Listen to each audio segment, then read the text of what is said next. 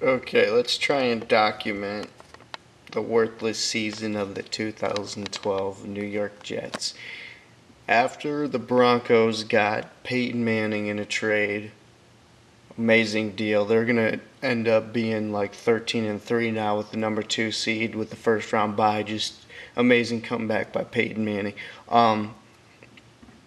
They ended up obviously trading him and dumping him off, and they even gave Tebow the option to trade him to the Jets or the Jaguars, and he turned down the Jaguars, which was his hometown, home area. I don't know if he's specifically from Jacksonville, but I couldn't believe he did that.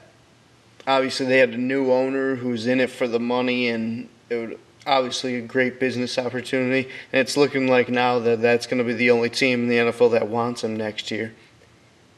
All the Jets brought him for was the wildcat, because if you can remember, Tony's whatever is Sperano is the offensive coordinator. He was the Dolphins head coach when they ran the wildcat successfully. They were the first team to do that as a package with Ronnie Brown and the Dolphins, and that's the only reason why they brought him there, not to compete for the starting job.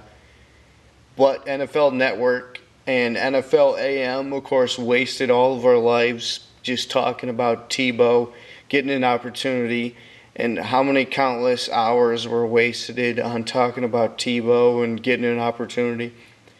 Sanchez has been so horrible all year. He finally gets benched against the Cardinals because he had 3 interceptions, and Tebow ended up having like slightly fractured ribs, so he missed a few weeks.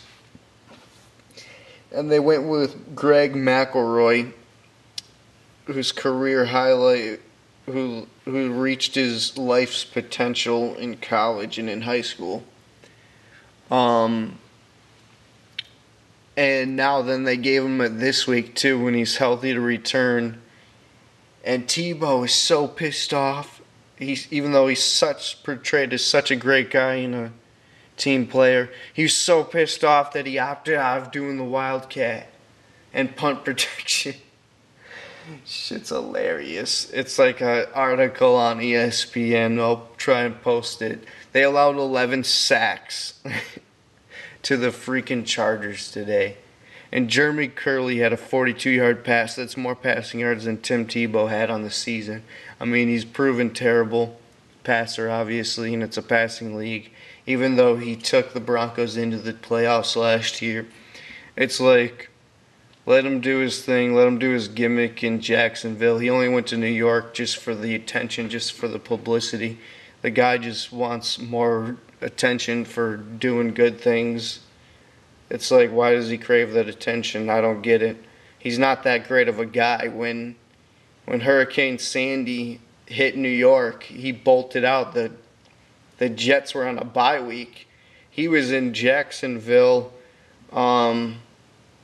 with his actor girlfriend Camilla Bell, whose career has also gone to hell.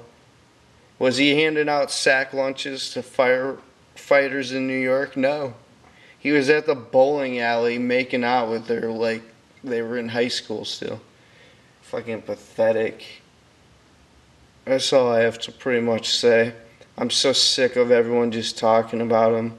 And not people, I'm just talking about even ESPN just giving them just wasting their lives and giving them all this attention. NFL Network, just stop.